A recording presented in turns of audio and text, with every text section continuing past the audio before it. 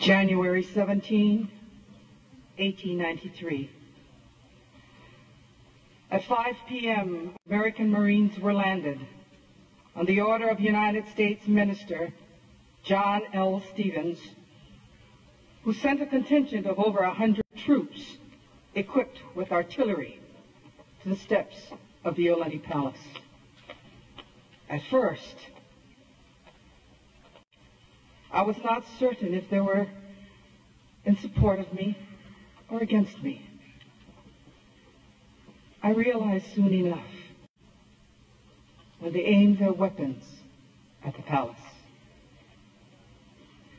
From the steps of Liliʻuokalani haole, I could hear them cry out, "The Hawaiian monarchical system of government is hereby abrogated." Then, without a single vote being cast, they proclaimed, "A provisional government exists until terms of union with the United States of America have been negotiated." That day, I retired to my residence, where I drafted the following letter of protest to the provisional government and to the President of the United States. His Excellency John L. Stevens has caused United States troops to be landed in Honolulu and declared that he would support the said provisional government.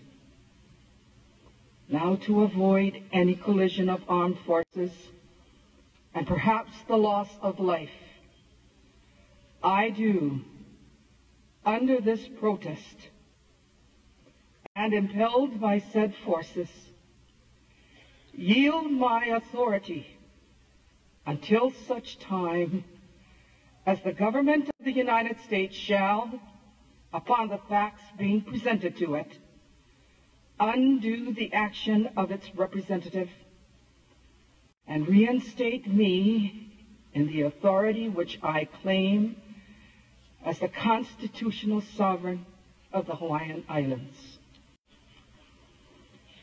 For the first time in my life, I understood what it meant to be truly alone.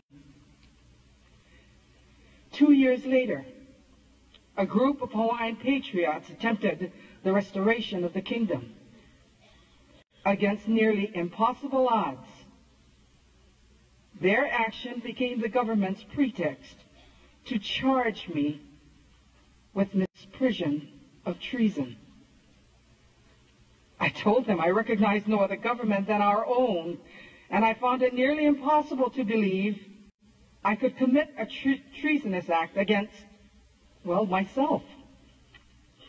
What's more, at the trial, I presented my testimony in Hawaiian. That annoyed them.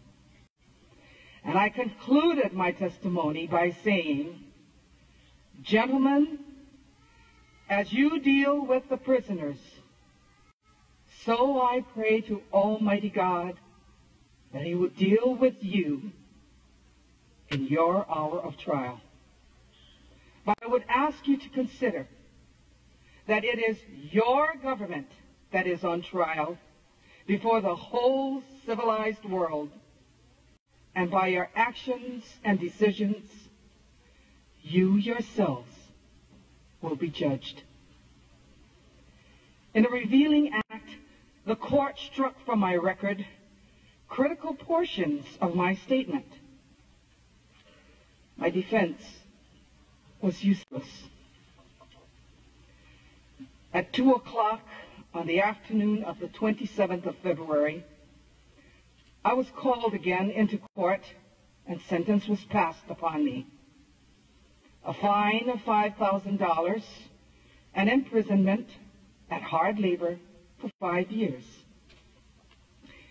My sentence was never executed fully, and it was probably not the government's intention to do more than terrorize our native people and humiliate me. Yet, enforced loneliness was the hardest thing to bear. So much passes in one's lifetime, and it is strange how time allows barriers between enemies to fade. It's as though every haole I meet wants to be my friend now.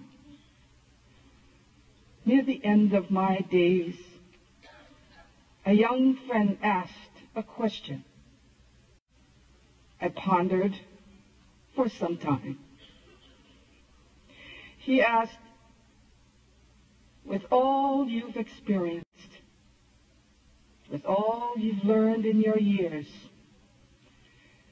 if you could travel through time and speak to your people a century from now, what would you tell them? I believe I would share with them words I spoke at my trial, and they are these.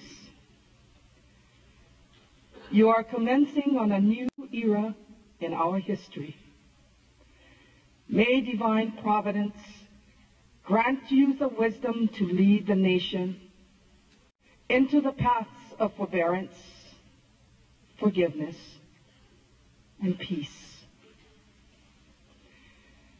Ke mau nei, ke a mau mea e kolu, o ka mana o i'o, o ka mana o lana a me ke aloha, o ke aloha nai ka i'o, ke a mau mea. There are, in the end, three things that remain: faith, hope, and love. And the greatest of these is love.